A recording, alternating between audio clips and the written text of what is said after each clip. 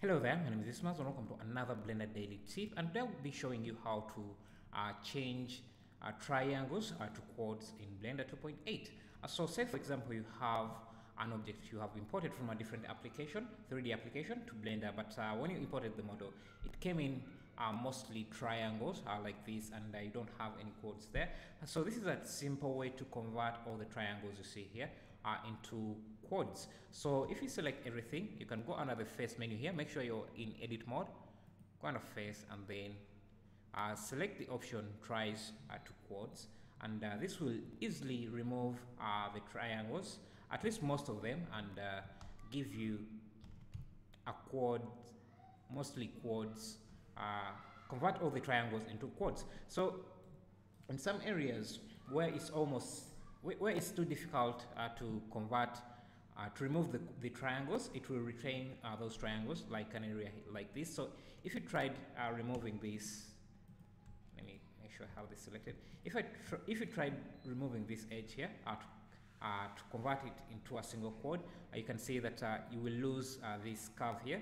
So maybe if you did it like this,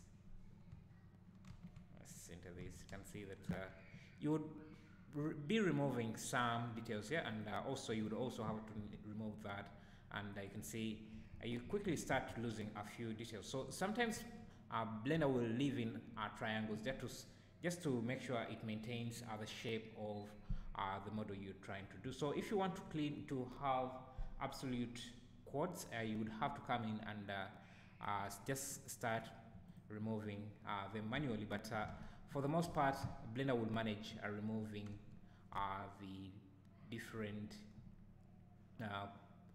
most of the triangles and convert them into quads. So you can see around this area it had a bit of difficult doing that, and so I think it's because of how many polygons it has here relative to the rest of the mesh.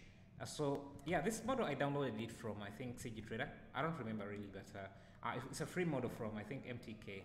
So yeah, I'll be leaving a link in the description if you want to go support the guy who did this model and check out his account. I'll be leaving a link in the description. But anyway, thank you for watching.